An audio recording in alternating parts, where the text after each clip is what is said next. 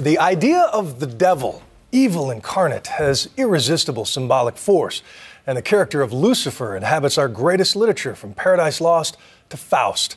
But what about the devil not as a symbol, but as an actual willful being, a fallen angel in Christian belief that can not only affect human events, but enter human bodies? Tonight we go inside the controversial and extraordinary rite of exorcism. I happen to be a strictly secular, apolitical pragmatist.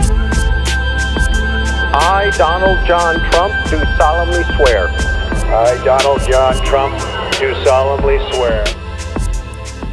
But I agreed with a cleric friend that perhaps the only way to rid Donald Trump of devilish behavior might be to conduct an exorcism. An exorcism. I do believe the devil is real. I've had occurrences and experiences in my life where I believe I've seen the devil. Chi è il male minore? Quella signora o quel signore? Non so, ognuno in coscienza pensi e faccia questo. He says, "You're not going to be a dictator, are you?" I said, "No, no, no, other than day one."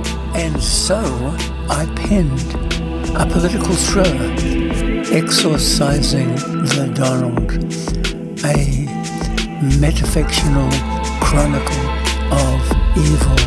Is there a line anymore between deception and delusion?